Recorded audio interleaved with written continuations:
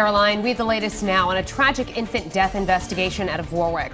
We're learning more tonight about the family's history with the Department of Children and Families. 7-month-old Willow Ramos was found unresponsive in her home last night. Her father, Ryan Bealey, is charged with child neglect. Eyewitness News reporter Steph Machado is live in Warwick now with more on DCYF's prior contact with the family. Steph. As police continue to investigate this tragic infant death, we are learning that the Department of Children, Youth and Families have been called regarding this family before.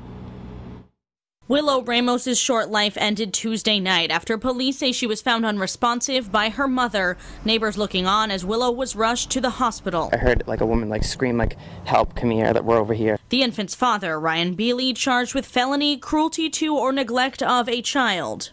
I just don't see how anybody can do that to their child. You're supposed to be there to protect them, not bring them home. Bealey arraigned in family court Wednesday, where our cameras are not allowed. His charge carries up to 3 years in prison. Police have not yet disclosed what he allegedly did to warrant the charge. At this time, a cause of death is unknown.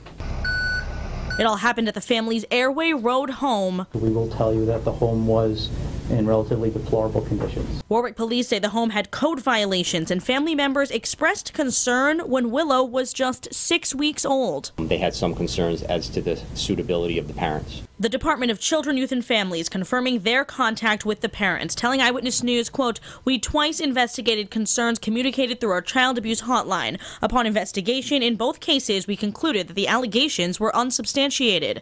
DCYF therefore never formally opened a case."